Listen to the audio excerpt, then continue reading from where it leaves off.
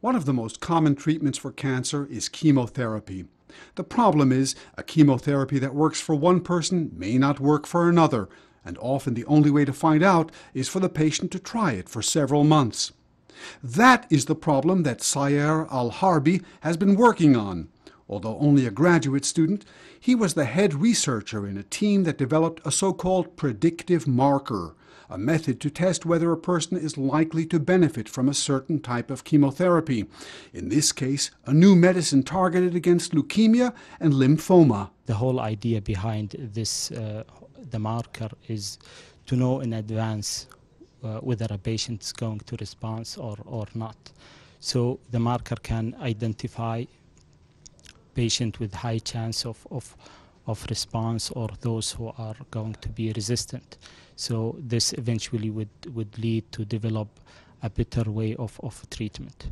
Mr. Alharbi was the lead author of an article describing the breakthrough in the journal Blood, a leading peer-reviewed medical publication. He was given his award for outstanding work by the Cleveland Clinic, the prestigious medical center in Ohio, where he has been a graduate student for the last 5 years. It took around almost 4 years of hard work. And I think because sometimes there is a logistic problem, for example, we don't have access to patient with the same disease or with the same tumor stage, so you would have consistent data. This is one of the biggest things. But hopefully we made it and we developed this great marker. There are nearly 70,000 Saudi students at universities in America. Almost all receive a King Abdullah scholarship, which pays all their study and living expenses. Of all of them, the Saudi authorities here chose Mr. Alharbi as the first recipient of their own award for achievement. On behalf of our scholarship students and on behalf of the Ministry and the Minister of Higher Education, I would like to present this appreciation to our student Sair Alfredi from the Saudi Cultural Mission here in the United States. We wish him luck and we wish him a pleasant future, inshallah. Thank you very much. Sending tens of thousands of students to leading schools in America and other countries is very expensive, but officials say investing in human resources is the only way to jumpstart the kingdom's aim to turn itself into a knowledge economy.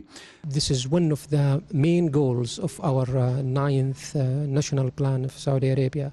And we are moving very fast to just achieve this goal. Of course, just investing in mankind usually takes time. You cannot see the outcome within a short period as the normal infrastructure. So we need time, just give us time to see the effect of this investment.